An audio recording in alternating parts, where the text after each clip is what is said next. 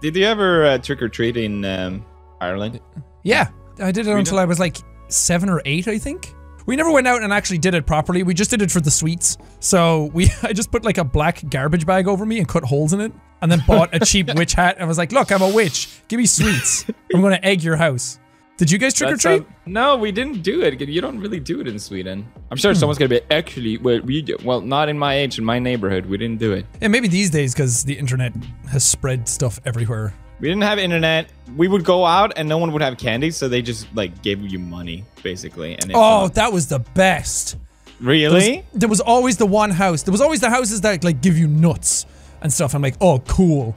I guess I'm healthy. Yeah, that's just spit in the face. It's like, you might as well have just pissed in my bag. Just don't give me the nuts. Just say you have nothing. Oh, that reminds me. Wait, that reminds me. I saw this. This is a Blursed image. What? A bag of Sprite? Take one bag of Sprite. Here you go. Oh, Enjoy. I love my Sprite in bags. It's like Canada with their bagged milk.